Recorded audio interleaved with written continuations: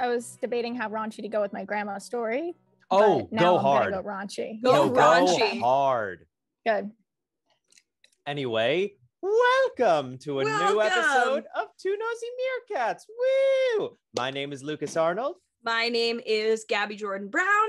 And today we have a lovely, lovely, lovely guest for you guys. A comedian, actor, and writer who I have met and found on TikTok and who just blew me away with a bunch of sketches and shit that she did. She absolutely astounds me. She's so funny. Please give a huge round of applause for Molly Clark. Woo!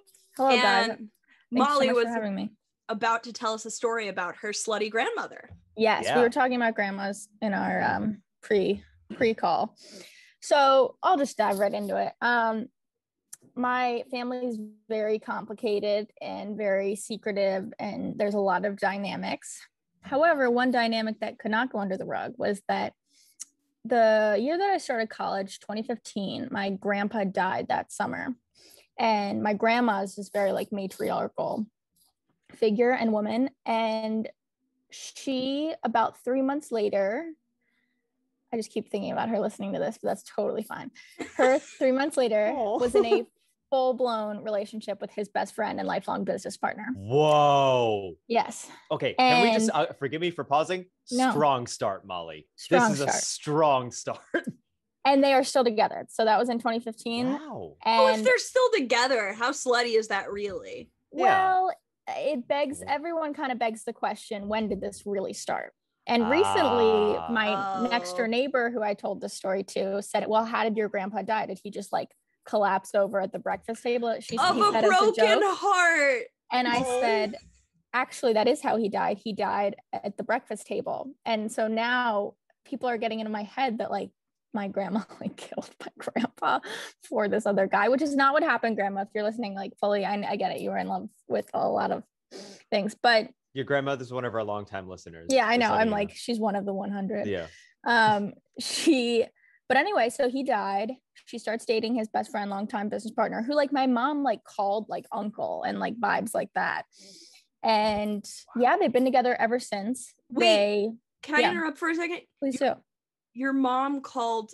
Oh no, sorry, I got it wrong. Oh, so it's your mom's mom. It's your maternal grandparents. Yes. Yeah. There was a moment I was like, why did your grandma call her boyfriend uncle? No, that would have been, ooh, I like that though. Maybe she does, because the truth is like they definitely have an active sex life. And I know this for a lot of different reasons. Do you just see like bedhead on them all the time? Or well, no, more so that I was over there one time and she was like, I'm going to change his name for this. No, I don't have to. Well, yeah, sure, I'll change his name for this. I'll call him Benjamin. She was like, you want to know what I'm getting Benjamin for his birthday? And I was like, yeah, sure. And she was like, underwear. And I was like, why? And she was like, because they're always falling off. It's a little joke we have. Oh my God. Like, for sure. My God. I thought you were going with the angle of like, she's getting him some slutty lingerie, which damn. Or edible underwear. That's where I thought it was going. What she says about him is that right now he's 91. She says he's a young 91. How old is she? She's probably 88. Okay, that age gap, little problematic. Yeah, it's a little. It is. Is but he anyway, your teacher or something? How did they? I don't know. I mean, it was like my grandpa's best friend. Like, that's the whole kind of. Kidding. But that's not the problem. The problem is the age. I mean, when he was 3, she was 0. That's true. You know, I think about stuff like that all the time. Of like, you hit a certain age where it's okay to have an age gap, but it was never okay at like 13 to date an 8-year-old. Yeah. I think it comes down to like percentage of how old you are, like how much of your life is the difference between you and your partner. That's what it's got to come down to. Yeah, but it's just also weird the to age of think consent, about. but mainly that. Yeah, it's just weird to think about though that like people who are like 80 do have these girlfriends who are like 20 and they weren't even born yet. Oh, I actually know there's someone who I went to college with who I've never actually met in person, but I had like mutual friends with. And I don't want to say her name because her dad is a very famous actor. But when he was 75, he married a 25-year-old and had her and her brother. And then he died Oh, never mind. I was gonna say Woody Allen, which would open a whole other can of worms. It's not him. It's not him. And then he died. Wow. Yeah, Wait. I'm gonna slow the roll. So your friend from college. Well, not really my friend. It's just someone who I know went to college with. Acquaintance. Yeah. Is the child of a famous actor who is older, now deceased, who married a younger woman. We could figure out who this by is. 50 years. Oh yeah. I'm sure. What is it? Michael Douglas? No, he's alive, I think. Yeah, he's alive. I mean, like I could say the name, but then I have to bleep it out.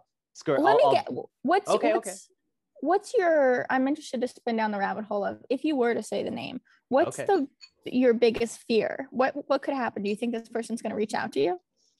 She's reversing the interview. This is becoming very much like therapy, where you're like, all right, what's your worst case scenario? Lucas and I are going to be sobbing by the end. Yeah. We're going to be crying our eyes out. No, you don't have to answer that question, but I think honestly, nothing bad happened. It's all public knowledge. I just feel weird talking about someone, like, even though it's like publicly available knowledge that you could see on Wikipedia. Yeah. I don't know. I still feel like this weird thing of like, oh, I shouldn't talk about someone who I don't really know that well. So then what is your worst fear in general? For me or from... No, I want to know yours. I want to know yours. Yeah, Lucas. This is the Lucas podcast now.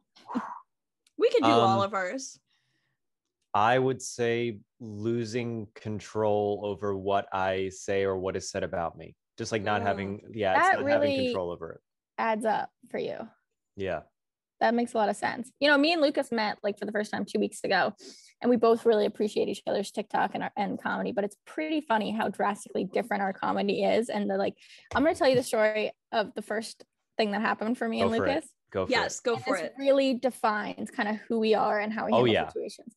Was I texted him and I was like, all right, I'm going to come pick you up. Let's go get smoothies, like pick a smoothie shop.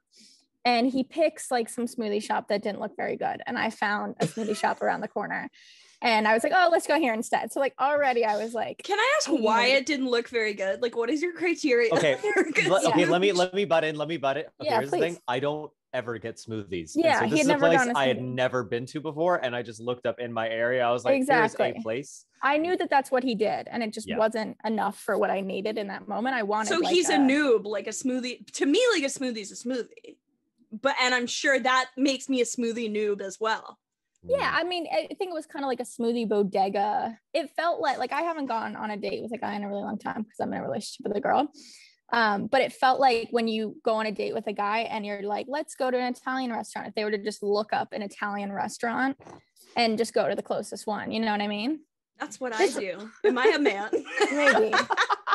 I sound so obnoxious already talking about this. Gabby, are you the one dude that Molly went on a date with years ago? Yeah, did we go on a date? Is that how you look familiar? No. Maybe, yeah. You were saying that I look familiar. But anyway, so we go to the smoothie. No hate. I would have gone to the other smoothie shop. I'm sounding really bratty now, and that's not part of this story. That's other stories. You can lean into the brattiness. It's welcome. I know. So I know. I hit Lucas in the face because then I punched Lucas in the balls. No, so we go into the smoothie shop. We order our smoothies. You got yours without something. I remember that. Banana. I didn't want banana. I got mine with banana. And I had pulled into a parking spot that was metered, and I didn't pay the meter because it was only going to be like 2 minutes. And we come out, and this woman's giving me a ticket. And the confrontation I'm about to tell you, I have had many times with meter people because I've gotten so many tickets in New York recently that they start typing in your thing, your license plate. And I always say, look, I'm back at the car. Please stop. Like, you don't need to give me the ticket. I'm here. And they say, no, like once we start, we can't stop. Like the system's already working. And I was we're addicted. You don't understand. Yeah. So then I say, okay, turn off the machine then. What's going to happen if you turn off the machine? You're telling me the ticket's still going to go through. And they always look at me like, that's a ridiculous thought. And then I'm like, so you're telling me if you smash the machine on the ground right now, I'm still going to get a ticket. Anyway, that's not necessarily what happened with the Lucas situation. We go up and to this woman, I said, hey, and I'm trying to be really nice because this is my first time hanging out with Lucas. And I was like, hey, maybe can you not give me the ticket? And she was like, no, this is police business. I have to give you the ticket. And I was like, okay, well, how about I buy you a smoothie? And that's when she kind of freaked out. She said, I remember she said, She was like, I can't even have this conversation with you. Please get away. This is official police business. As though it was like a crime scene, but she's giving me a parking ticket. Anyway, she gave me the ticket. Very dramatic. Yeah. It was very dramatic. And my point in telling this story is that I very much was like ready to kind of fight this woman on the ticket situation. And Lukas is just like this sweet soul next to me. And I was like, this is such a bad first impression to make in front of Lukas, is me fighting this meter woman. But it was. It's so funny you say that, because I feel like a few weeks ago on the pod, Lukas was like, I'm so non-confrontational, Gabby. Like the other day I was hanging out with this girl and she got a ticket and she went and she like almost like, got into this confrontation with the cop. And I was like, oh my God, that's so impressive. Yeah. I would never do that. So I've now heard wouldn't occur to me. Both sides of this story. Really? You would rather just take the defeat of having to pay that than being like, turn off your machine? I don't think people, okay, this is what I say a lot, is that I don't think people realize how terrified I am of being rude.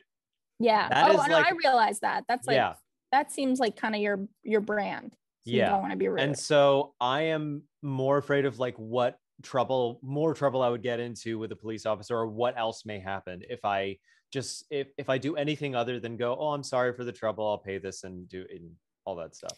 See, I think it's funny you say that, because I think I was like that until I got arrested and went to jail.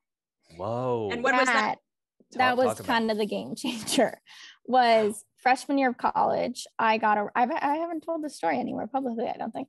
Freshman year of college. I really don't drink, and I never drank in high school. I was always the DD. I didn't really drink in college until I was 21. So I was 19, but I did have a fake ID, and I had gotten that fake ID to get into comedy clubs.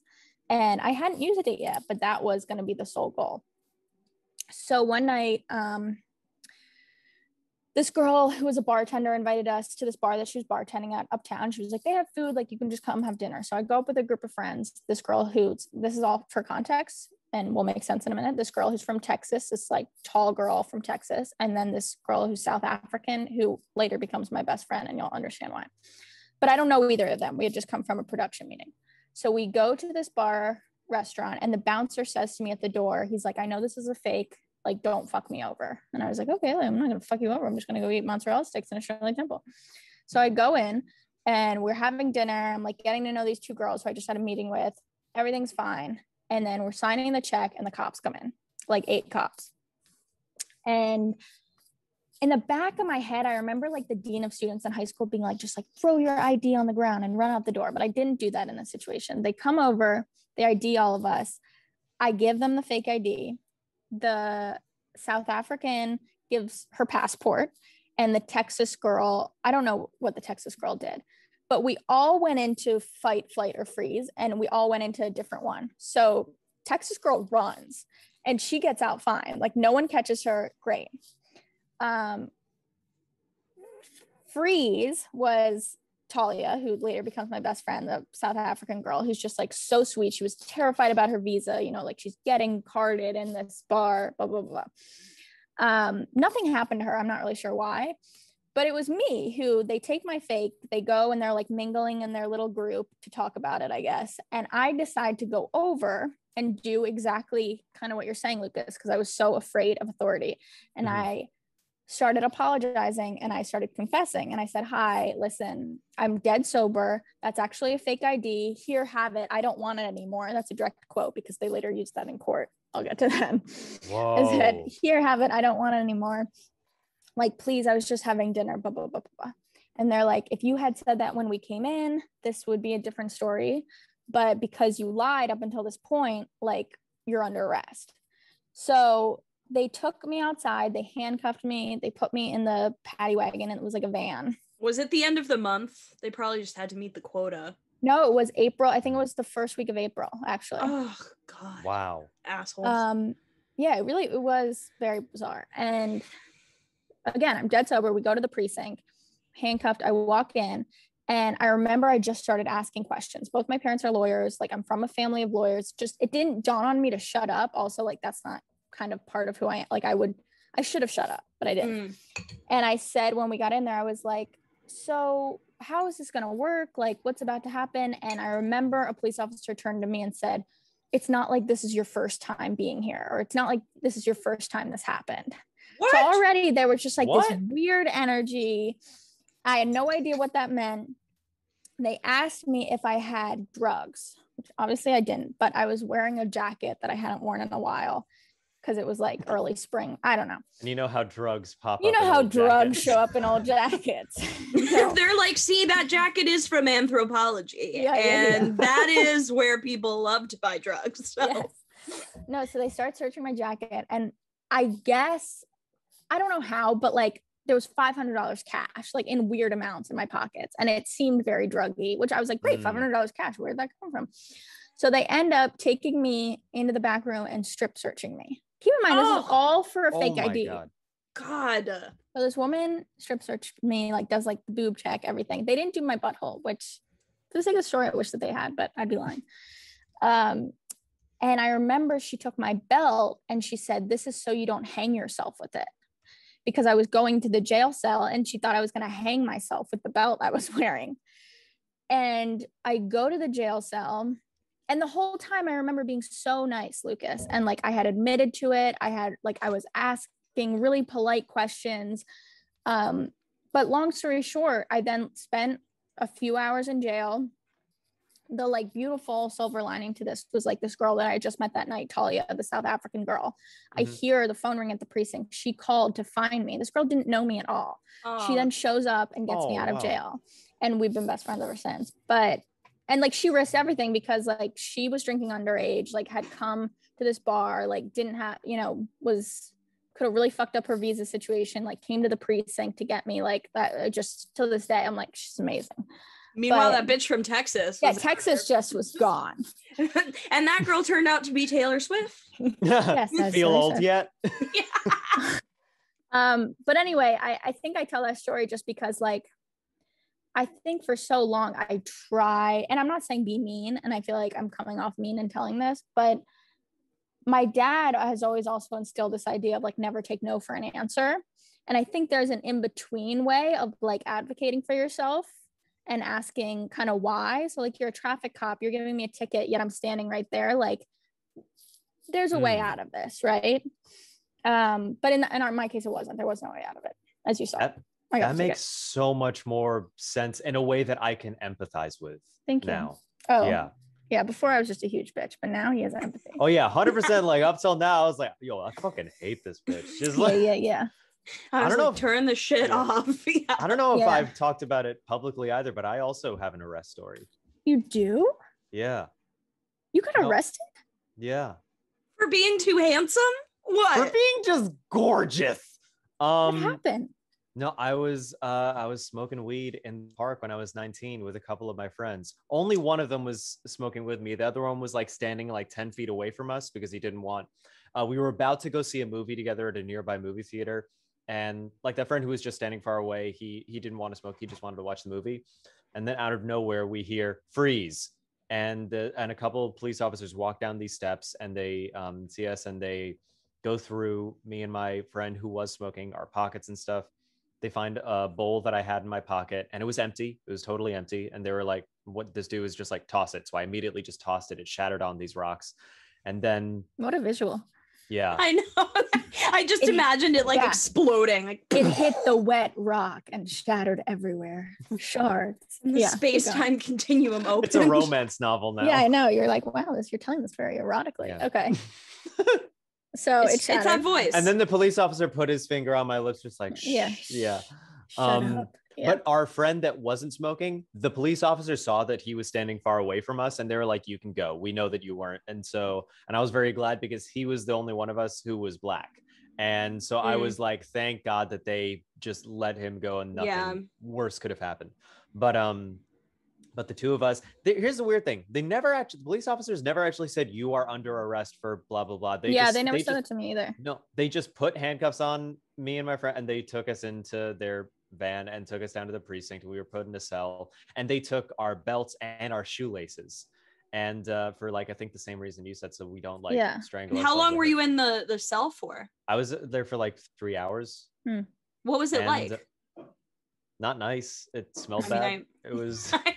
You're like, it's lovely, actually. Well, it's funny you say that, because that was actually one of the things that got me in trouble when I was there. Was I said, this is coming from a very like privileged, stupid comment that I said, but I said, I was like, do you guys get a lot of funding from the state? And they were like, what? No, why? And I was like, because it's just not that nice in here. I just always pictured it being nicer. They did not like that comment. Oh my god, yeah, no, they spend it all on robot dogs instead. Yeah, Did you guys see that? Oh. I thought you were gonna say, do you guys have a Wi-Fi password? Just like no, I wish. I mean, I would have gotten out of there. But wow, Lucas, were you terrified as someone who so scared. So scared. I also wasn't a frequent pot smoker. I'm still not a frequent pot smoker. Yeah. But yeah, so my friend's mom picked us up, took us out, and I immediately told my parents what happened. And they were really nice and supportive. They were like, it happens to the best of us, we'll get through this. And I was given a court date, and then the next day I went back to the police station because the court date, this was in the summer before my sophomore year of college, and the court date I was given was at some point in November, and I would have been at college, which was out of state. And so I was gonna try to see if my court date could maybe be changed, and that ultimately if I had to like fly home to do this, that I would, but I wanted to see if I could change it. So I got to the police station, I talked to a police officer and I just told my whole story. I just like bled my heart in front of him, and he was like, "You're a really nice kid, but you're really dumb, aren't you?" I was like, "Yes, I'm so dumb. I'm a very dumb kid. I'm dumb." And he was like, "Let me see what I can do." And he went over to see, I think it was his boss or a DA or someone, I'm not sure.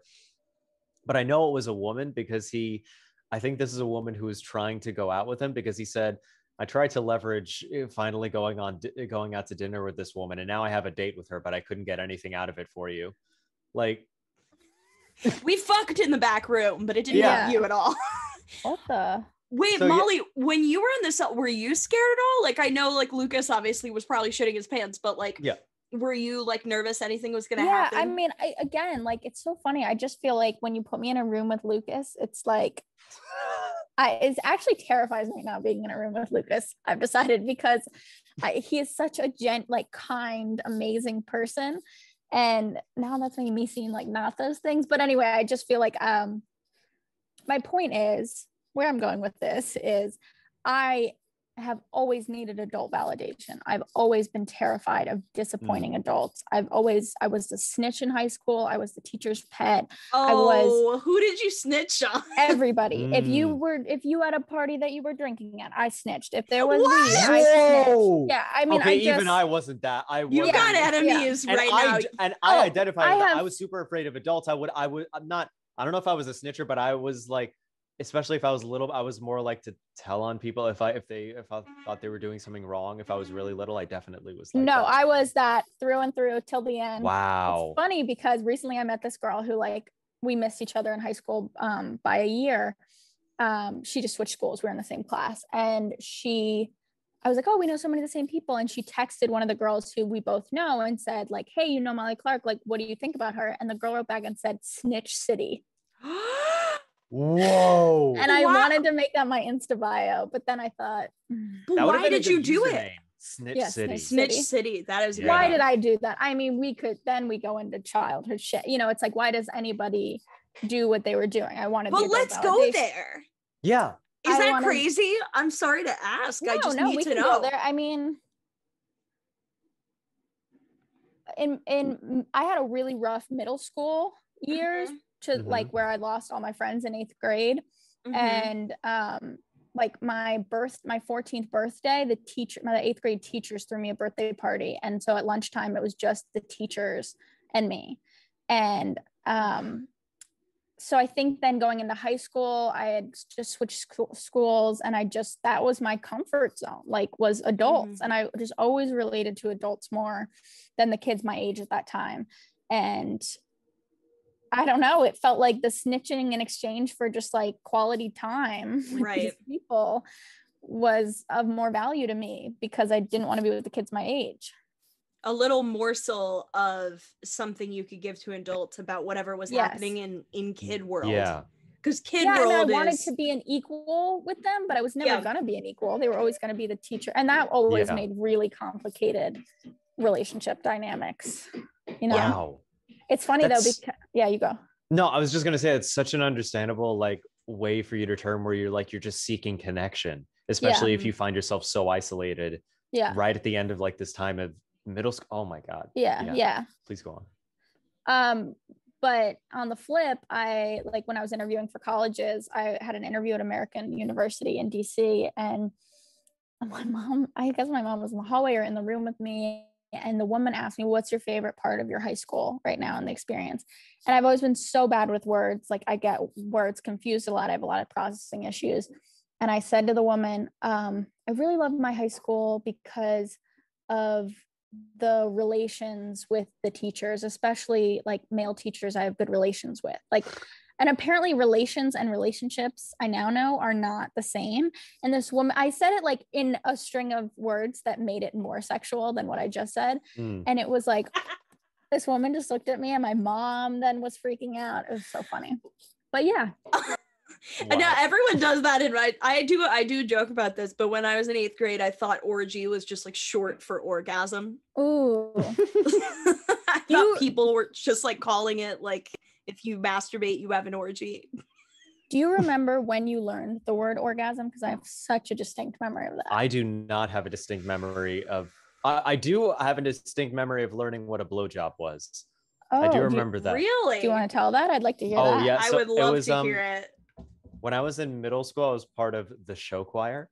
That seems really on brand. Yeah. But I remember when we were either it was like when we arrived, we sometimes did like places outside of our school, and I think we were in this church to do like some sort of show there or like the opening. Anyway, so we were waiting to go up, and we were just like hanging out like backstage. And for some reason, they were talking about blowjobs, and this girl asked me, Lucas, do you know what a blowjob is? I was like, yeah, of course I do. And I didn't. and she was like, well, tell us. I was like, I don't need to tell you. Don't you know? And she was like, yeah. So it was just going back and forth of just So I guess she didn't know. Yeah, I think she was trying to get it out of you. Yeah, it was the blind leading the blind. So what a bitch. So who explained it to you then? No one did. No, but what happened was later on that night, as my parents were saying goodnight, and my dad was just sort of coming giving in you a blowjob after my 100%. He's top glizzy fashion. But just as my dad was like saying goodnight, I was like, Dad, what's a blowjob? And my dad gave me a very dispassionate but very good informational explanation. He was like, it's when a sexual partner pleasures a man's penis the way similar to how a vagina would, and that it's sucked and like that. And I was just like, okay. And I was just like, good, thanks for telling me. He was like, okay. And that was it. Dad. Yeah. Good night. And then he said, don't get a fucking vaccine though. Don't you fucking dare. I remember learning the word blowjob because I was in 5th grade on a field trip, and we were at Outback Steakhouse, and we had like assigned tables, and this kid, Chris Ford, said to me, I'll pay you $25 to give me a blowjob in the bathroom. And because what was I, the snitch, the teacher's pet, I went up to the teachers and I said, hey, Chris just offered me $25 to give him a blowjob. Should I do it? And wow. They obviously said no, and he got suspended for it. Wow. Whoa. Yeah. I actually, come to remember it, I think I snitched on a kid once, but I didn't mean to snitch. It was because he said something to me that was like similar to that made me very uncomfortable, and I just like asked a teacher what it meant. Yeah. And I think that I honest to God don't remember what it was, but I think that a bunch of kids later like felt like I was snitching, but I was just genuinely trying to get answers, because no kid is ever going to tell you what that means without playing like a million mind games. Like, oh, you don't know what this advanced adult sexual act is? In retrospect, very weird to like shame kids for not knowing.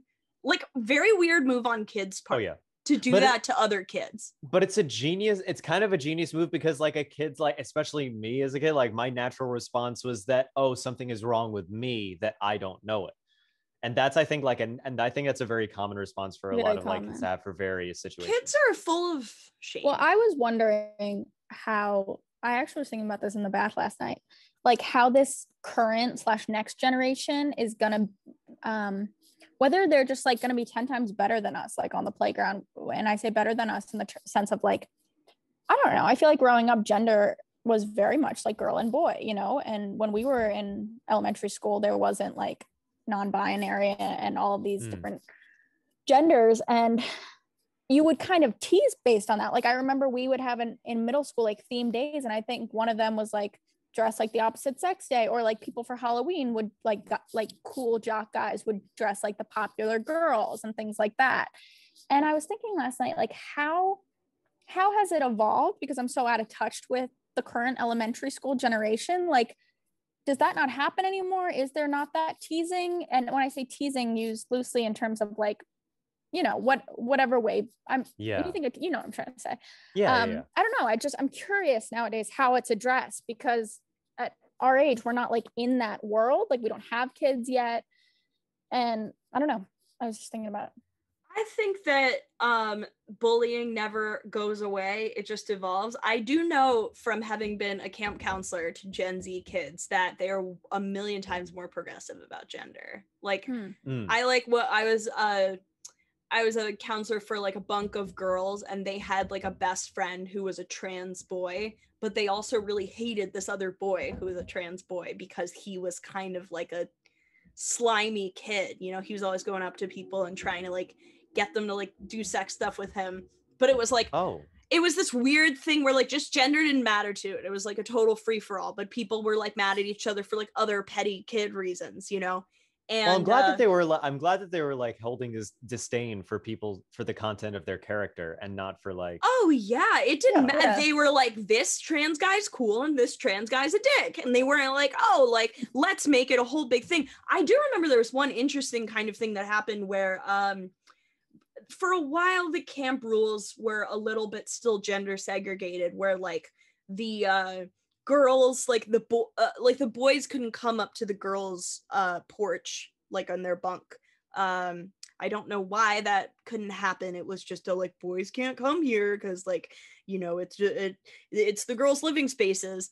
And these girls, they were friends with this trans boy because he was like a girl living in their bunk with them the past year.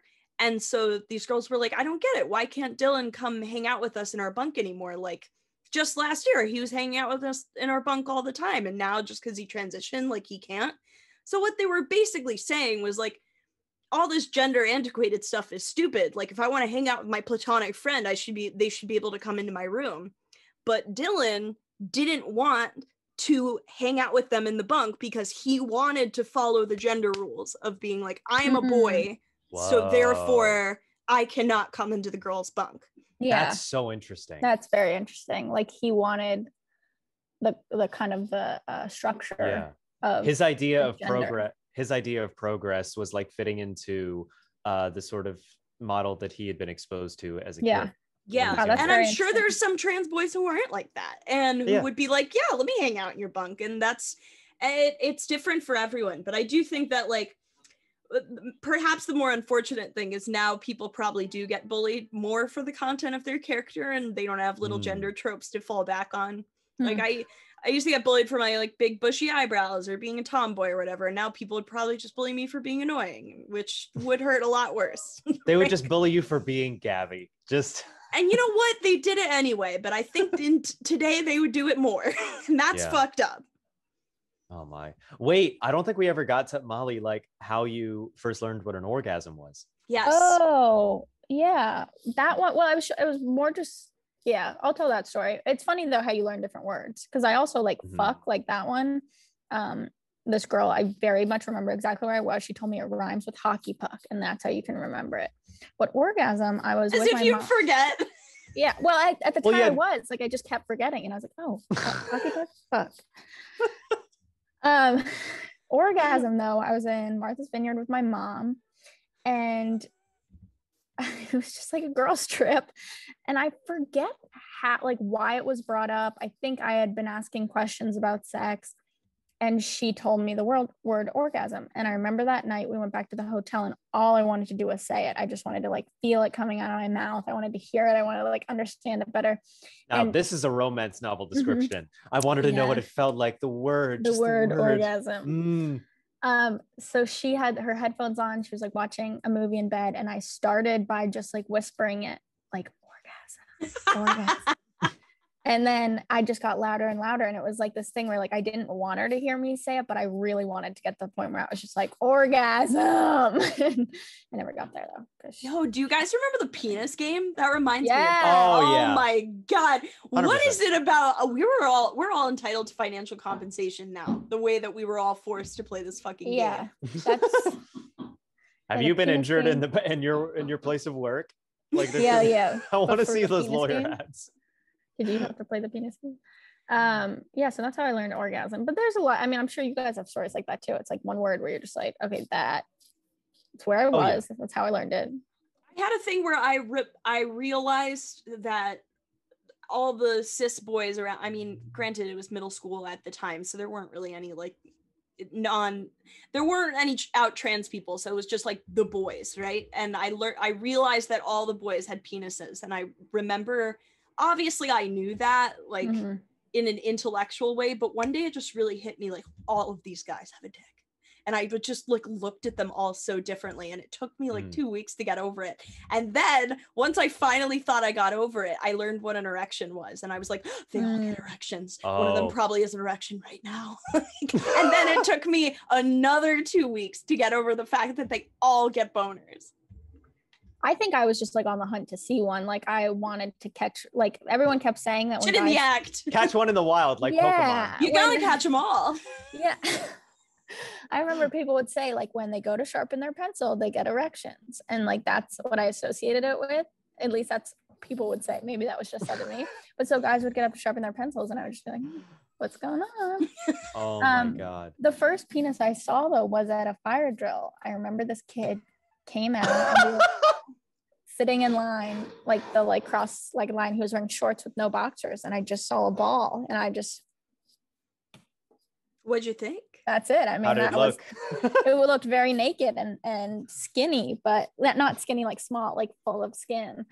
Oh, wait. But I've never heard skinny to describe something with a lot of skin, but in retrospect, would make a lot more sense. Yeah, that feels better. I have a very skinny neck. Come to think of it, because like my neck, it like comes out. Lucas, don't show me that! Oh my God, I don't know why I had the most visceral reaction to that. Oh my God. Have you done a TikTok of that? Because that would go so viral. You have to. That's what you need to do. Gabby, you okay, dude? That is terrifying. Yeah. No, literally. Why that was so disgusting to me. Molly, what is it? I just said later today, you just have to do a TikTok saying I have a really skinny neck, and then pull your neck. I guess. But yeah, no, I've always had my actual skin is very, very thin. Oh yeah. Wow. And Lucas, it's let me know when you put that TikTok up so I can meet you for the day. Then I'll come right back. I've never seen that before. Oh yeah. And no, what's funny is that when I was in college, I was actually in a play about all these people with Guinness Book World Records. And I played a dude who's a real dude who has a syndrome called Ehlers-Danlos syndrome, who he has like the stretchiest skin in the world. And I don't have that syndrome. I just have like thinner skin that's a little bit stretchier. You don't have to keep doing it. Yeah. I'm sorry. Do you remember your monologue? I feel like No, I don't. I promise I don't. Every play in the early 2000s that theater kids had to do was like, here's an ensemble piece about 8 people who have a rare condition played by like rich cis white kids. And like, I remember like at LaGuardia, they did this thing. There's a talent show called Rising Stars, and every year they'd have like one segment that was 5 kids doing monologues about a tragic event, and one of them was 9/11. Oh my God. So these kids all had to pretend that they were like, God, they were like fake, the crocodile tears, like my dad died, and then there was one girl who was just like, I lost my sense of safety, which was the only reasonable monologue to do. Oh wait, my did God. you see that? I saw like a compilation of clips of the 9/11 musical that a bunch of kids did at this school. Did you send me that, Gabby? I think I might have, and it's so funny. I was actually in a play about 9/11 in college, which is wild because like our whole our age group, like we can't, right? I mean, do you guys remember 9/11? Here's what's weird. Yes. I was 6 years old, and I here in Brooklyn, and I have no memory of it. My mom told me what happened on the day, which is that I was let out of school early, and then my mom picked me up, and then she took me straight home, but stopped off at the video store so we could rent like a bunch of movies because she didn't know how long I was going to be out of school, and she wanted to have some movies for me to watch. And otherwise, even that I have no memory of. Just I was just shielded very well from it, and it didn't stick in my mind at all. What about you, Gabby? Yeah, you finish that, Lucas. But I was gonna say, like, one more thing is that I have a friend who I made at college, and he told me his 9/11 story, which broke me. It was so funny.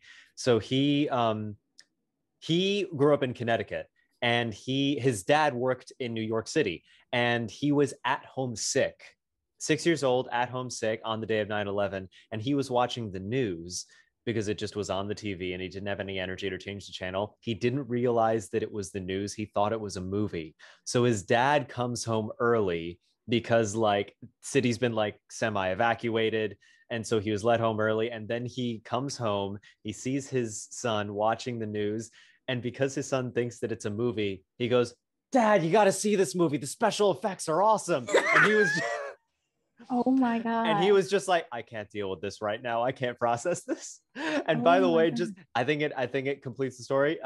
My friend, he's now a lighting designer. So he's wow, his first reason to want to gig. And he said, "You know what inspired it all? Inspired was the movie 9/11. The movie, 2001 the movie 9/11. It was a hit, all right. Let's just say it changed the world. Yeah. Dare I say a double cinema hit? forever. I was like 7. I vaguely remember. So I feel like when you're 7, you can't actually process hard things. Like, I'm not gonna lie and pretend like, oh my God, I totally understand I understood all the ramifications of this immediately. My first thought was like, I am so jealous that I didn't see it. Because there was a fucking kid, his name was Evan Thompson, and he was the only one who saw it happen because he was late. And my first thought was like, I wish I was late because I didn't get to see it. And then we were like walking around trying to get home from my preschool, and we saw like these little like business papers like floating in the wind. Everything looked like a bunch of toilet paper. Like there was all this like debris coming down, and everyone looked really like shell-shocked and confused. So I asked my mom what happened, and I feel like I pieced this all together like retroactively, and she said like, you know, the Twin Towers fell. And I remember I'd been to the Twin Towers. I'd also been in the Empire State Building, and I liked the Empire State Building better. So my first thought was like, I'm so glad it wasn't the Empire State Building.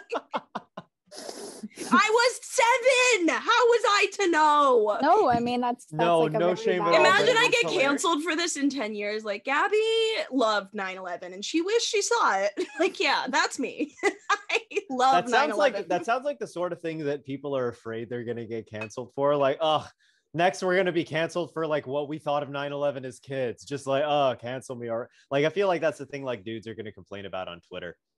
Oh my God, yeah. I was listening to a really interesting podcast today. It's called You're Wrong About. Shout out to them. About like the weaponization of the term political correctness, and how basically like nobody, like people identify as like politically incorrect all the time and like owning the libs, but no one really identifies as like, I am a politically correct person. Okay. It's just a way to like invalidate somebody else's argument. You know, it's like, oh, you're playing the race card. No one's ever like, oh, to play the race card here for a moment. Like, it's just a way to be like, you're an asshole about something. So yeah, Lucas, I feel like dudes may complain about being like, are they going to cancel me for saying I like 9/11 or something? Like, no, probably not. It's probably going to be fine. Right. No, you're going to be fine. But that is just the idea of like, oh, I wish I could see it. It's just like, I was so bummed. I was like, fuck, I didn't get to see it. It's just, I did have a sense of like, it's historical. I also remember outside of my elementary school, Mark Green, who was the opposition candidate to the eventual Mayor Bloomberg, was like handing out I thought pamphlets. You meant the author of the Arthur books, but that's Mark Brown. Mark Brown. See, I thought when you said the author of the Arthur books, you meant like John and Hank Green. And I was like, they did that too? No fucking way. Yeah, he was just handing out pamphlets, and I felt like my mom walked by and was like, that's a bad omen. He's gonna lose. Wow. Wow. Oh my. So wait. So Molly, you have no memory of 9/11? None whatsoever. I have a little memory of going to pick up my sister from school, but what year were you born? You guys are a little older than me. I was born in 95. Okay, I was born in 97. Okay. You're my sister's age. Okay. Yeah, I'm 24. So yeah, I really don't have a severe memory of it. I just don't. Wait, Molly, what is your first memory? Ooh, good question. You know what? When I've confronted my parents about it, they're like, that's made up. Like, that just didn't happen. But they could just be gaslighting me. Maybe. Sounds like the stove is on. What is it? What is it? But it now doesn't make sense because it's like I'm basically in my mind have laid out our house differently too. So, but we had this room called the green room, which is true.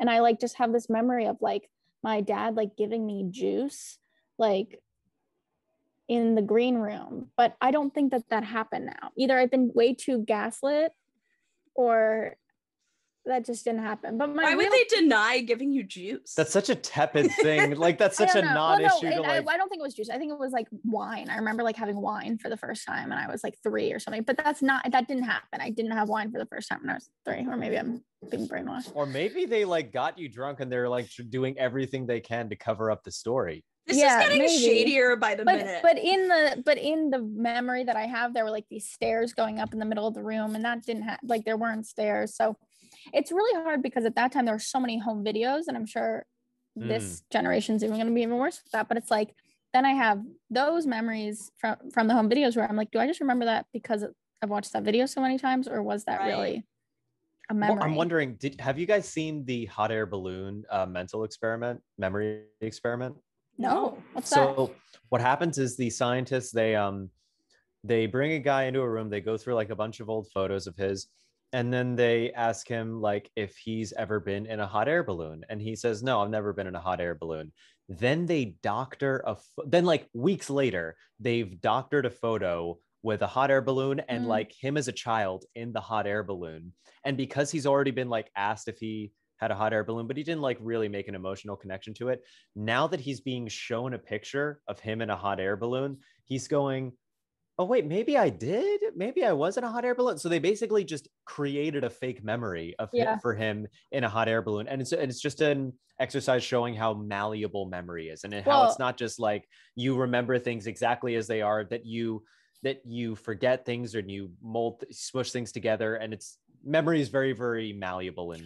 And that's so much of like what trauma therapy is like there's EMDR therapy. I think that I had that right, which I've done before, where it's like you're holding these two like electrodes, and basically that, I don't know I'm about to explain this all wrong, but the thought is, or the science is, so you're holding these things, they're vibrating, you're hearing these beeping in your ears, and for some reason it like kind of unlocks this part of your brain while you're in that calm state.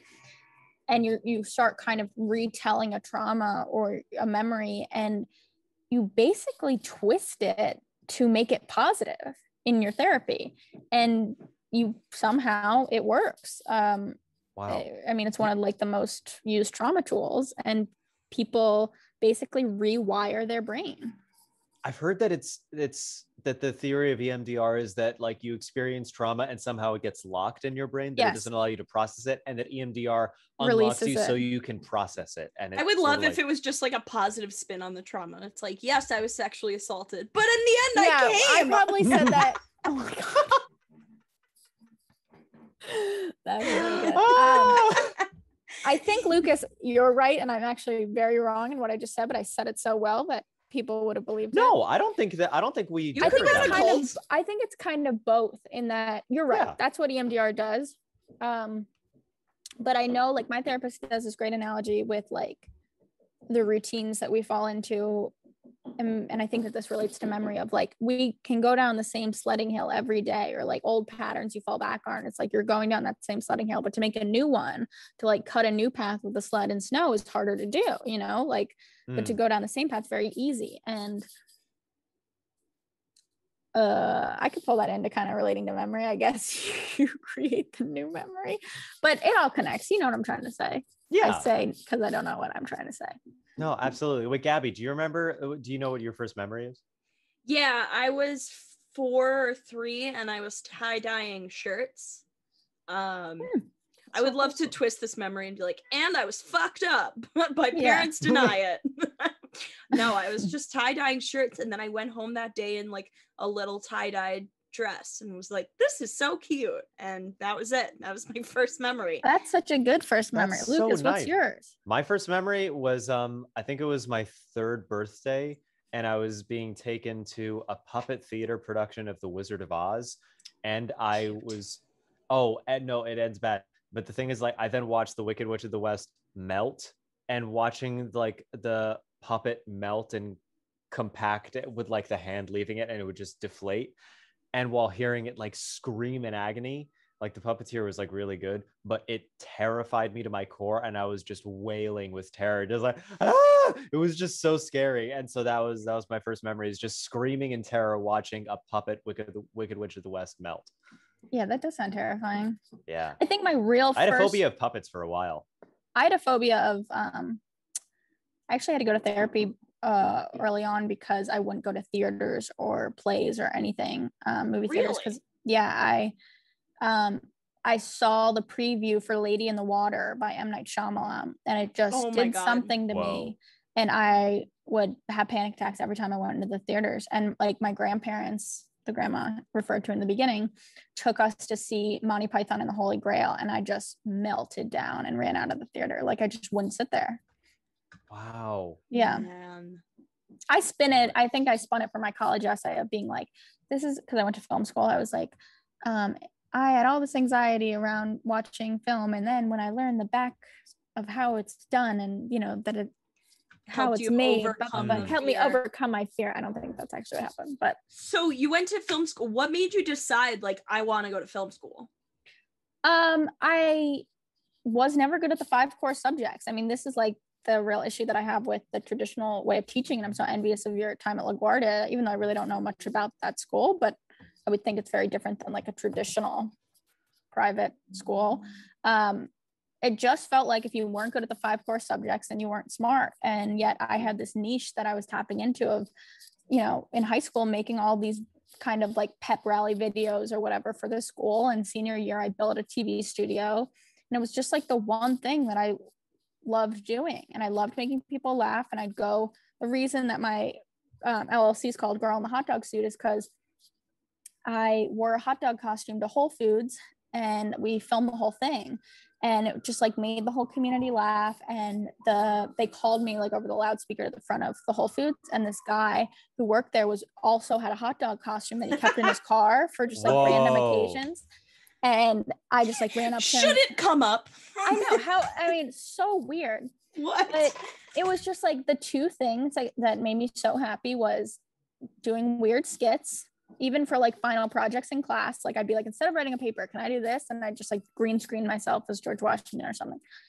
And, you know, I come from a very like logical family of lawyers, like kind of back and back and back. And I knew I wasn't going to do that. So it was like, how do I monetize what I want, like am good at? Yeah. And I wasn't in any AP classes. I just like wasn't smart in that way. And I was like, well, how do I go to the best school for whatever this would be? And I think part of me is like, oh, I really should have just leaned into the acting front, but I'm really glad that I went to film school because it gave me the tools to make all my own shit.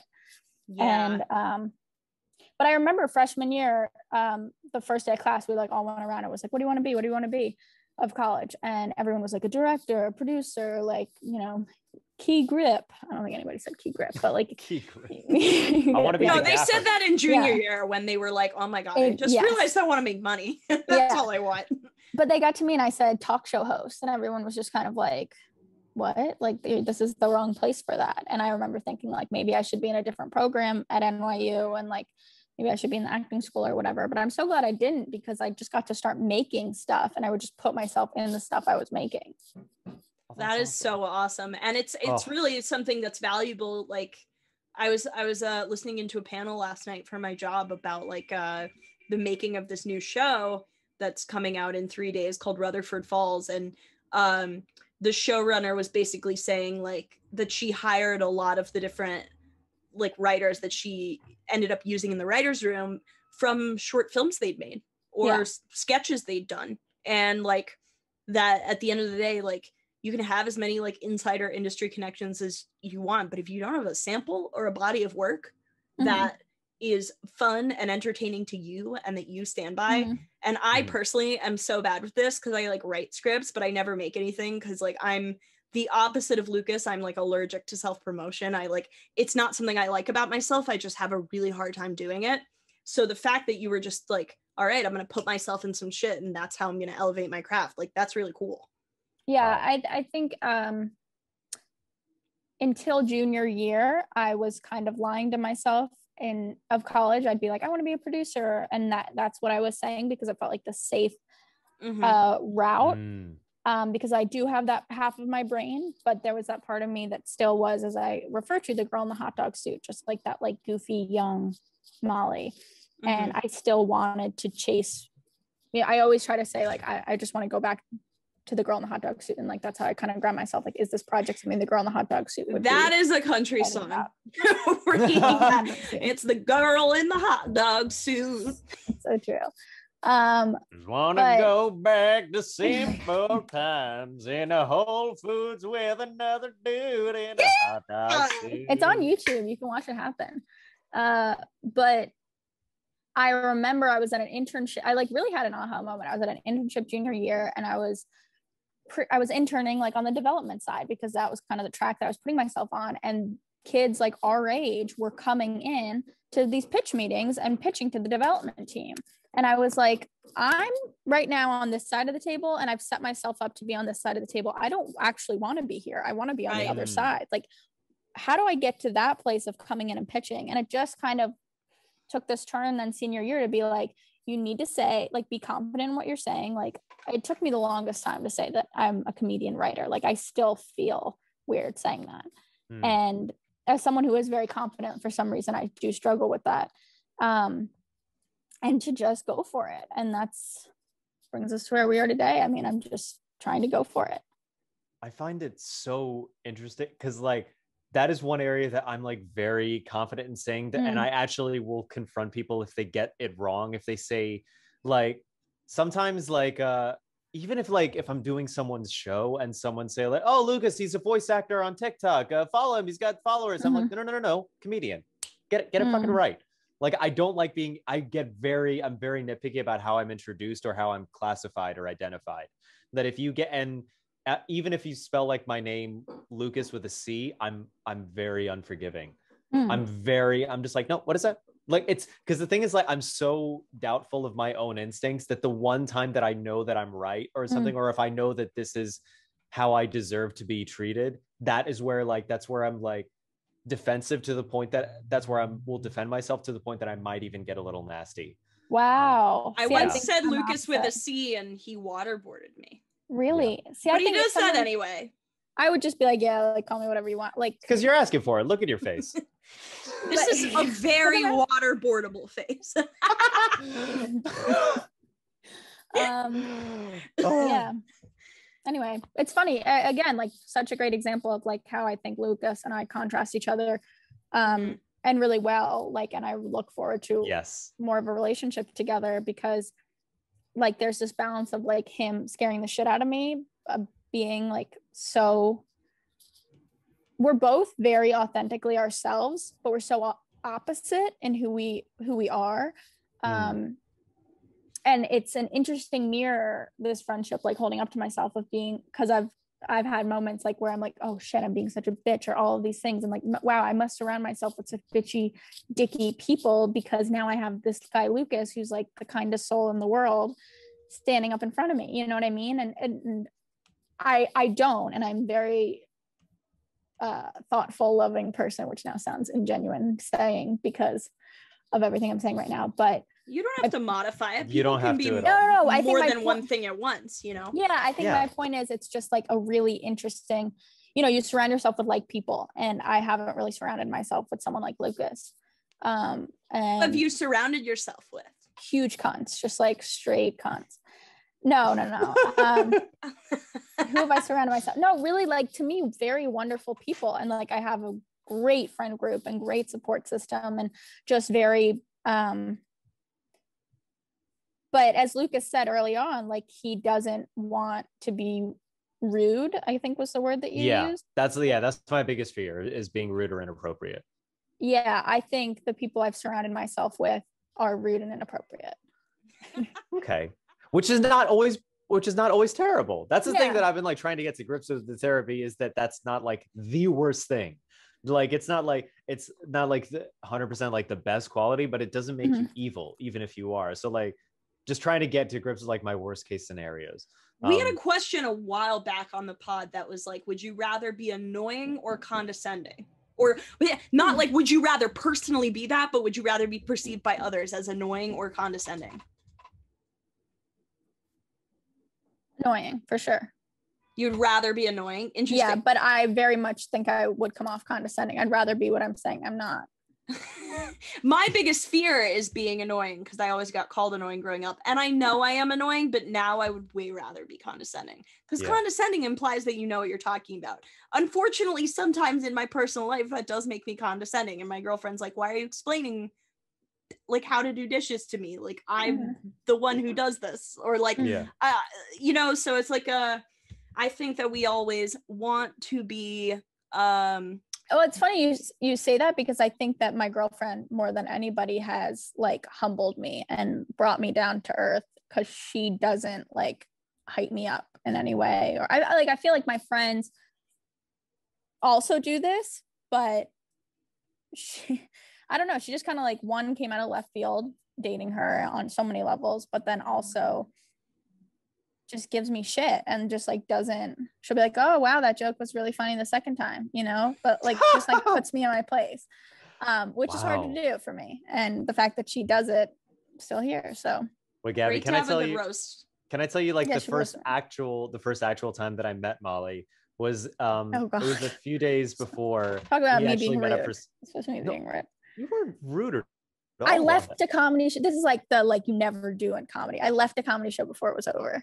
Okay, it was an open mic. All right, you're fine. You're really no. It was an open mic in Central Park, and Molly had mentioned, oh, I might like be able to stop by. I'd love to see you do your thing. I was like, yeah, sure. And so she comes with her girlfriend and a friend, and they set themselves up on a blanket with their dogs. It's so cute, and it's very wholesome. But you probably got roasted the whole time.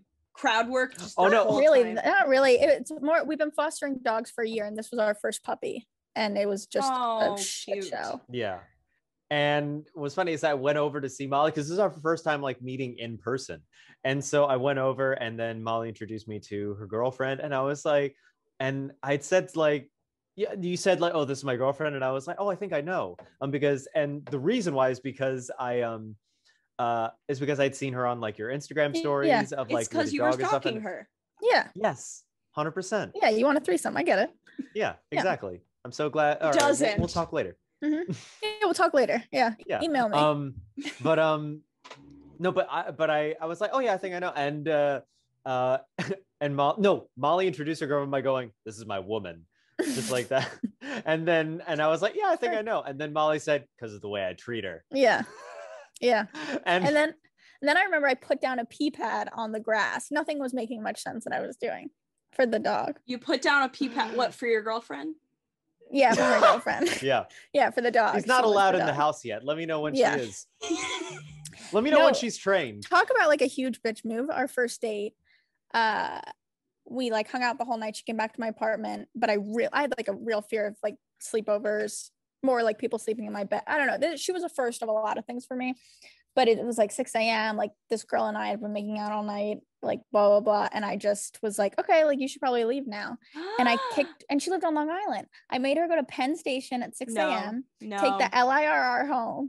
And the way you would have never seen my ass again. Absolutely I know. Shocking that she came back. You're telling me like, oh, this girl's always giving me shit. I'm like, yeah, probably for the rest of your life. The rest of my life. So true. But then she did that to me a few times, I guess. Oh, she kicked you out?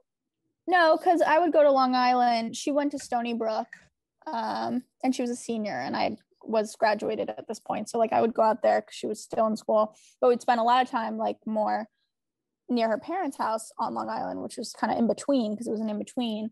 And I'd stay there until like 4 a.m, like just sitting in a car with her and hanging out and driving around. And then I would just like take an Uber or take the train back to the city. And looking back, I think she did invite me to stay over. I was just like, that's not how I want to meet your parents. Like, I'm not going to meet your parents by waking up here versus like my apartment. My parents. To be fair, I think that's actually a good to like give yourself time to prepare to meet her parents. I think that's actually kind of a healthy move to be like, all right, I want to prepare for it mentally. I mean, it depends on how her parents are. Some people like they were so chill, they could have cared less. I mean, I probably could have done that and it would have been fine. Yeah. But like, yeah. I'm just thinking about how fast I would have been out of that apartment. She must love you. I know. I wish she was here to like weigh in on that right now. She does. She loves me, but she didn't love me then. I mean, that was our first date, and she'd come into the city for the first date. I mean, she knew that there was some. And she paid for dinner. Whoa! Wow! She paid for dinner and got kicked out. You know, it's funny. I have this. My best friend from high school. She's been with her boyfriend for maybe 8 years, and the first date they went on, they were like standing on this long line to get pancakes at one of these buzzy places in LA. And he was inexperienced like with dating, but he's a really nice guy. And the way he tells it, he just didn't want to wait on this long line. So he was like, we could just like order delivery and go back to my apartment. My friend was fucking appalled. She was like, you just want to get off this line and take me to your apartment and fuck me right now? We're on a date. Whoa. They're still together. And like years that's later, cool. he was just like, oh, I don't want to wait. No, like I was just like, we could just hang out at my apartment. Like, is she still convinced? Is she still convinced that he was like that he just wanted to sleep with her? And is this like a sort of is this like the ongoing thing? Like he absolutely we didn't just want to sleep with her. He like was genuine. I know this guy now very well. He genuinely just didn't want to wait online. And that I kind of relate to, because like I've definitely done things that seem like dick moves that are really just logistical, Yeah. Oh yeah. Oh, I love dick logistics because like dick logistics because especially in a first date, if you're just standing in line together, that's so awkward. Like, are you making eye contact? Or you're not doing anything. You're not eating.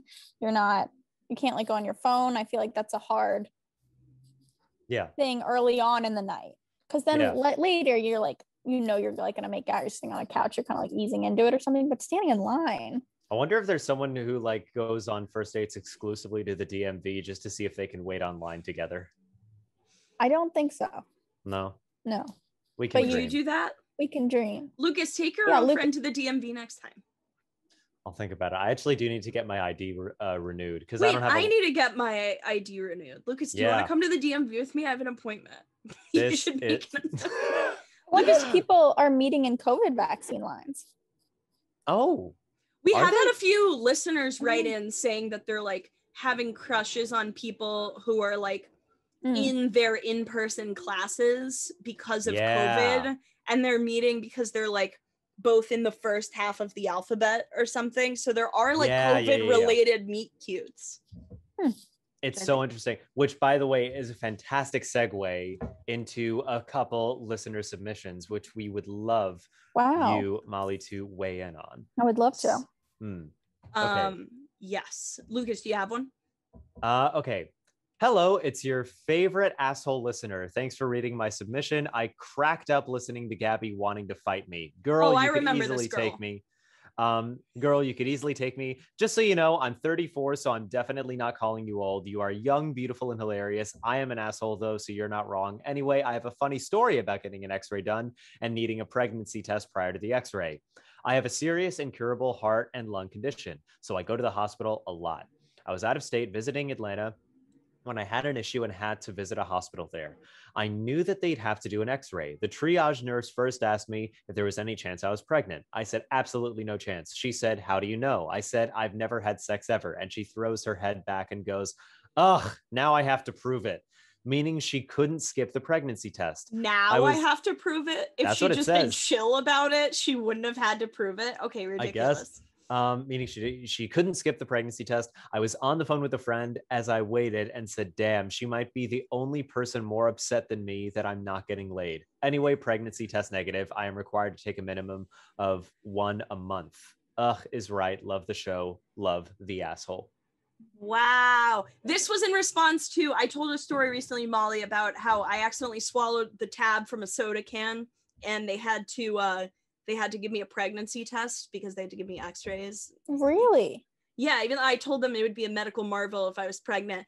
A listener writes in, Gabby, you sweet summer child, they didn't think you were lying about, you know, not having straight sex. They just need to x-ray you, like, in case you have a fetus in you. And I said that I will fight them for calling me sweet summer child. But now they have an incurable heart condition and they're 34. So now I'm not going to fight them. Yeah. But you know what? Actually, maybe that's wrong. Maybe that's discriminatory. Maybe I should still say, like, I will fight them in spite of all of this, because I would treat them like anyone else. My dumb brain, though, was going like, oh, I wonder if you like got pregnant and then get an x-ray and then give birth to a superhero. Ooh. Molly's thinking about it. I just saw the wheels turning in her head. Yeah. Buffering.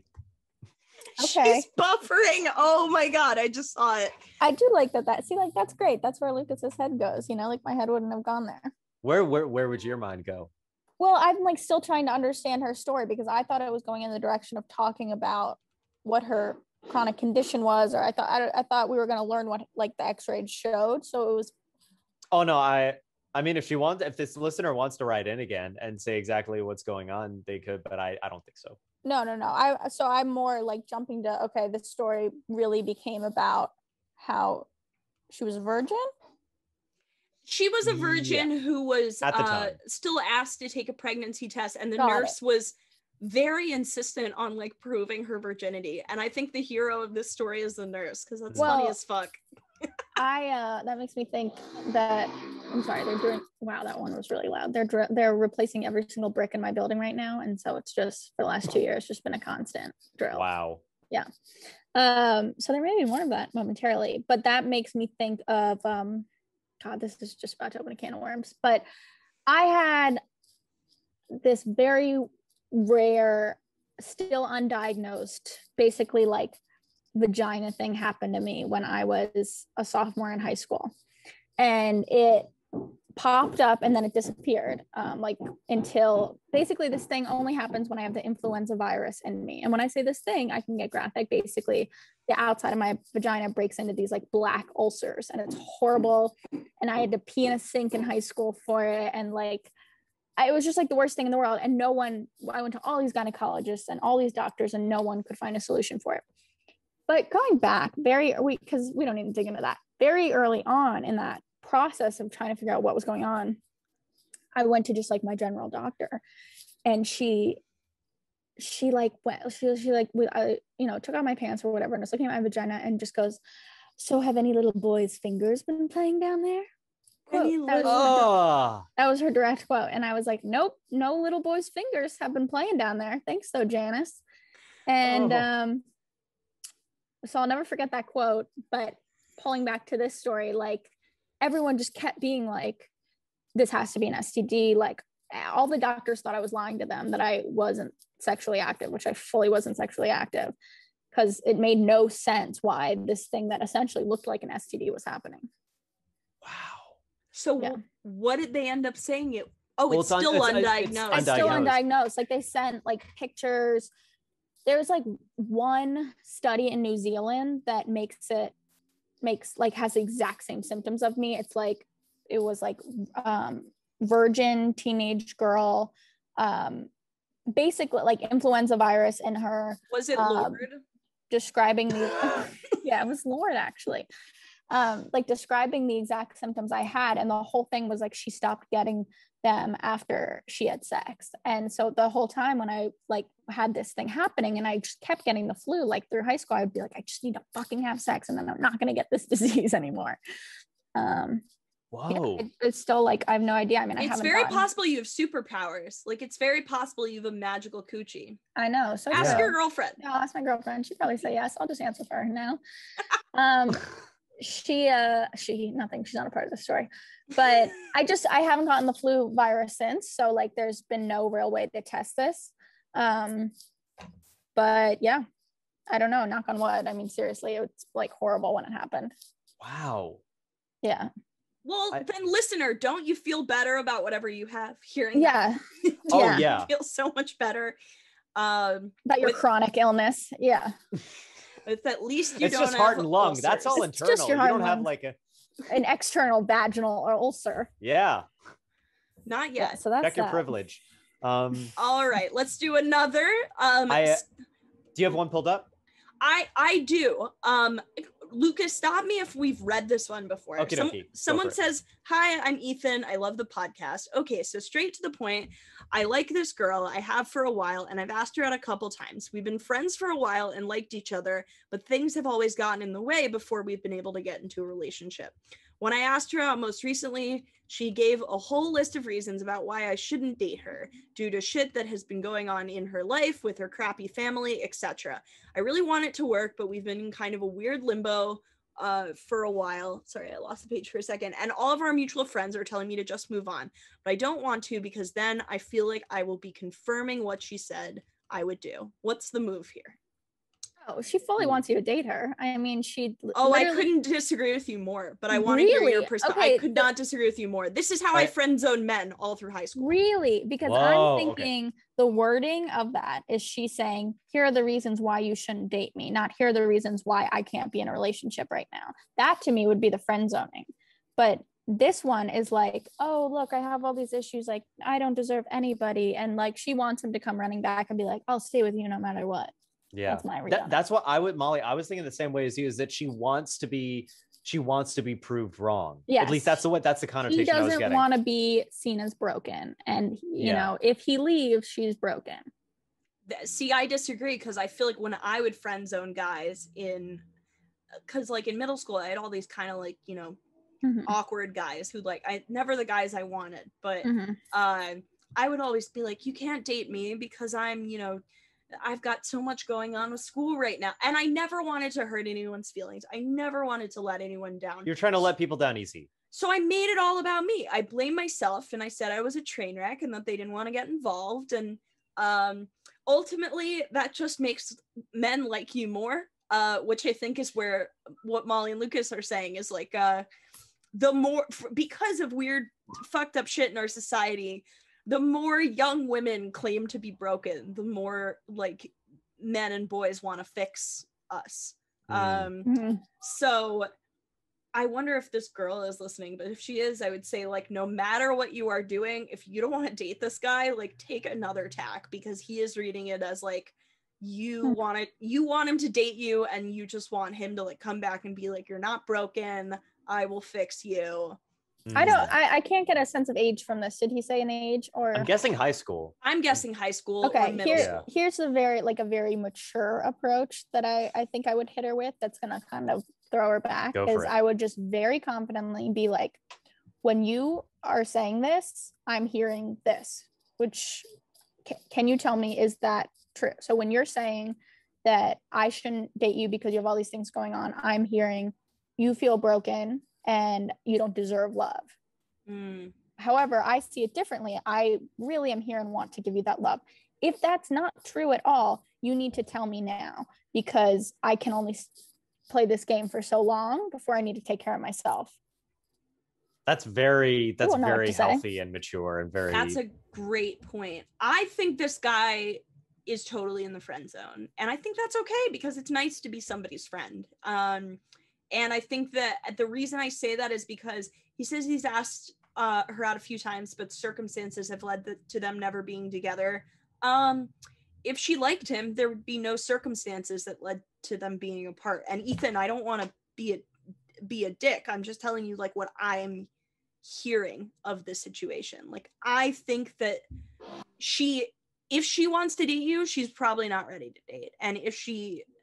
Not because she wants to date you, but just in general, I think she's not ready for a relationship, and that's why it's never worked out. See, I just disagree. It could also be someone who's like, who doesn't believe they deserve love or deserves to be in a relationship or thinks that. That's what I'm saying. Or worried about the effect.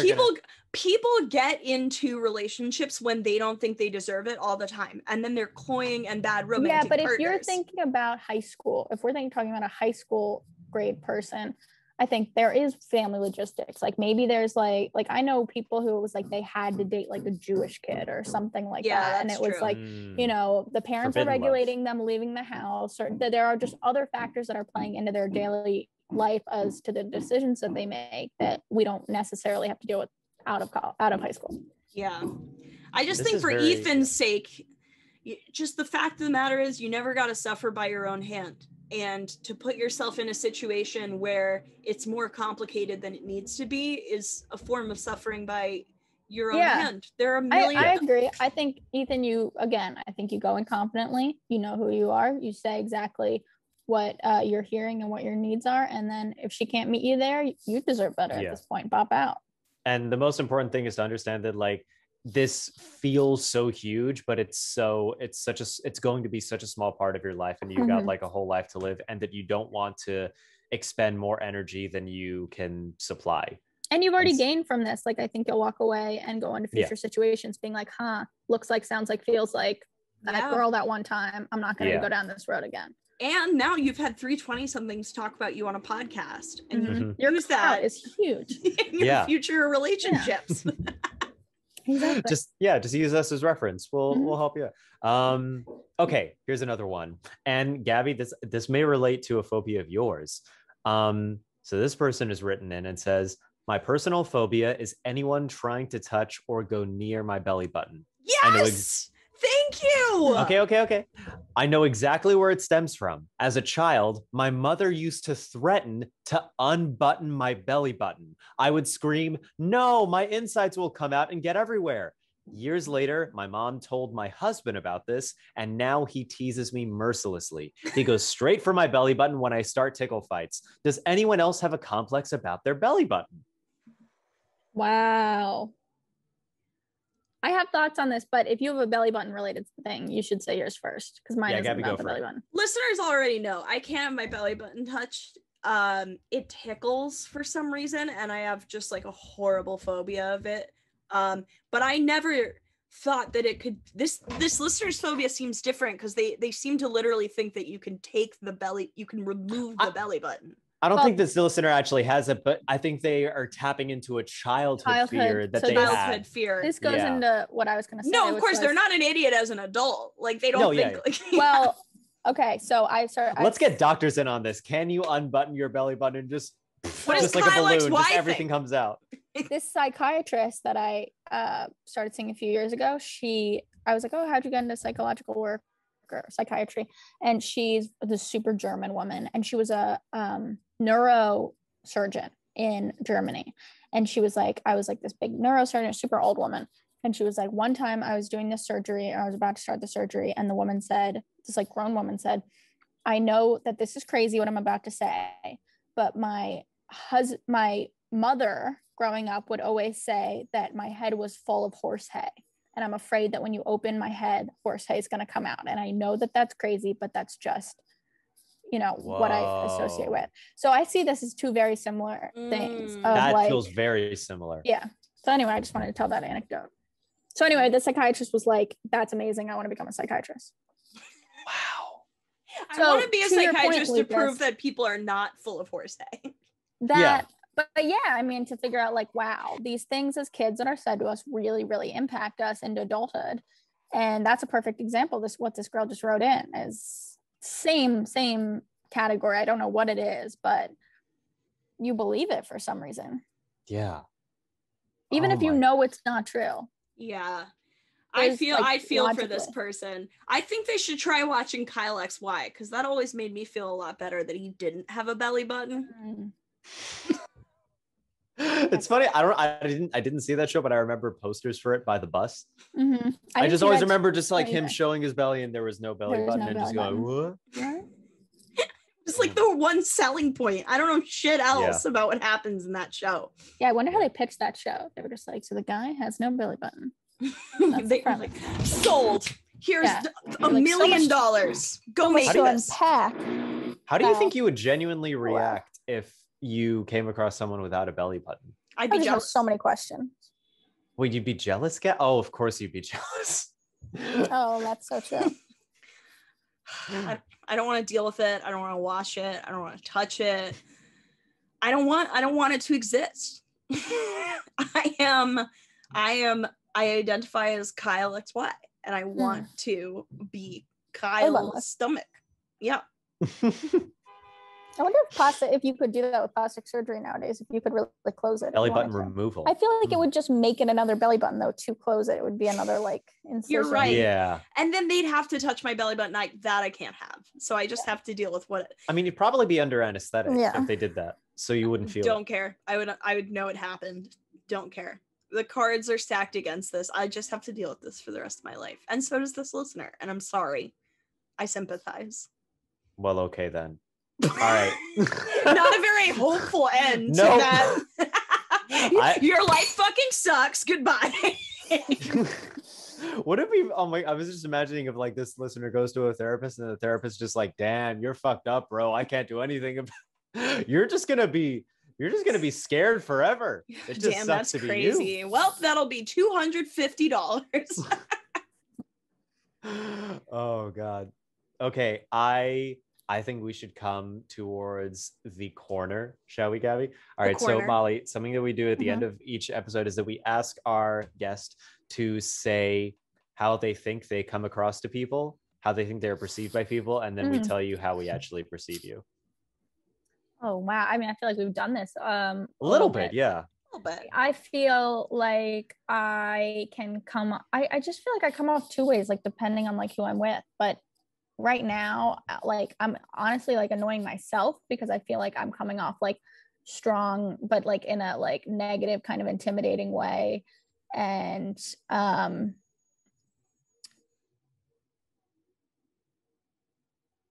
think I come off confident, intimidating,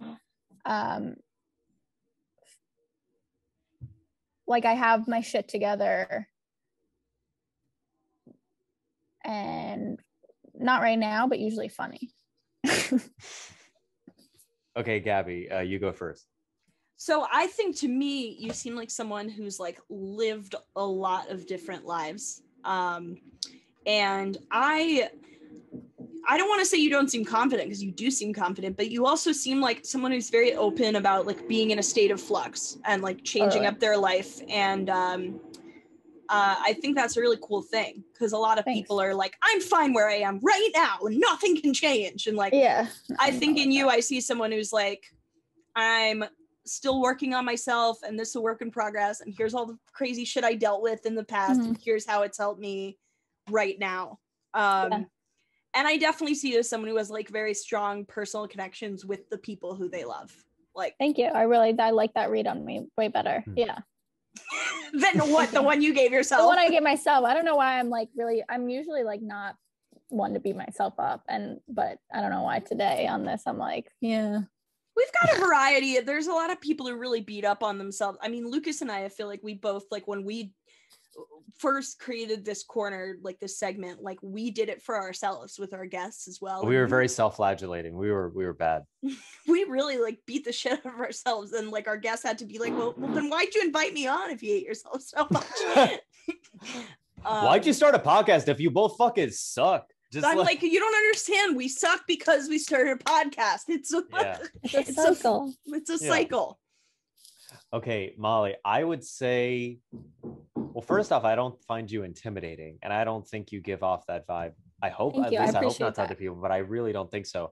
I would say, especially after recording with you, is that I feel like you have found very, very grounded needs to be strong, and you want to inspire that in other people as well. Yeah, I also really appreciate that. Feels truer. Both of the things you guys said feel truer than what I was saying about myself, honestly. And in general, you are a very kind person. Like you foster dogs. You have a stable relationship. You go to the therapist. You do really, really good. You go to the therapist. You go to the therapist, and you throw breadcrumbs at the ducks. And I don't know why pet the sheep. I don't know where that came. No, but I would say I think you are just. I think you're a lot more grounded in a very positive way than you give yourself credit for. Than you have just given yourself credit. Yeah. For. No, I appreciate it. Thank you. And keep that in mind as we wrap this up. This was so fun to have you on. We could talk to you all day. I really But appreciate that. what projects or if anything or like social media handles do you want people to find plug you and promote all always of the plug things. high on Molly, high on _ Molly. Oh, there goes the drilling. HIGH, like high like the drug on _ Molly. They said no self-promotion. Yeah, they said stop. That's TikTok, Instagram. I'm really not on Twitter, but then my website's themollyclark.com. You can catch some of my like longer pieces there, longer shorts and stuff. And wait, very quickly, spell out the Molly Clark. THEMOLLYCLARK.com. Nice. And yeah, I mean, me and Lukas follow each other, so you can, and I will obviously be following Gabby after this. Oh, by the way, just very quickly, I went on a dual live on TikTok with Tiga, aka Tiga Reacts on TikTok, and she was like, "Oh, by the way, that girl that you like made a video in her car, like, is she your girlfriend?" And I was just like, "No." But the thing is, because I was laughing, she thought that was me like hiding. Yeah, and she was like, "Oh no, you are," and I was like, "Oh no, we both have girlfriends. This is very." No, let's maybe that'd be fun to twist. The trick is you guys are dating and your girlfriends are dating each other. Oh. It's just a big quadrangle of beards. Yeah, we could just go polyamorous hard. Yeah. Yeah, so you can catch that stuff there. I mean, the last year I've really just kind of been like quiet on the writing front. I'm writing a TV show and a few movies right now, and kind of hopefully long term that's something that people will see. And otherwise, just like your boy here. I mean, I got on the TikTok grind less than him, but still on the grind. And yeah. Nice. But I would say for your daily dose of being high on Molly, my Insta stories are really where it's at. High on Molly. Wow. I will follow you as well. I have almost no TikTok presence, but I did make another video recently. Every time I make a video, I feel like I've like taken a shit or something. It's like, oh my God, like look at this thing. I'm so proud of that. Good, because you exactly like shitting. Like I'm so proud of this what I made. Like no, because you said that you didn't really like self promotion, so that's great that you're doing it. I am so honestly just like I love to do my just little stand-up sets in little places and. I feel like you're your own aunt describing what you do. She does these wonderful little stand-ups in these little places you gotta see. Fun fact, I worked at a commercial production company and my gran would always call it the firm. She was like, how is your job at the firm? You're like so good. So good. I don't get paid enough at the firm. That's adorable. But thank you, Molly. This was an amazing Thank you so much interview. for having me. It just is getting worse, so I feel bad. So I'll go. But don't feel bad at all. Thank you so much. You guys are great. On. I can't wait to bring another dog to one of your sets and leave early. Yes. And one day meet you in person. Yeah. Okay, guys. Super fun. Thanks, guys. Best podcast ever. And you heard it here first. Listen. And remember, 9/11 was great. Thank you all for joining. Bye-bye. Bye.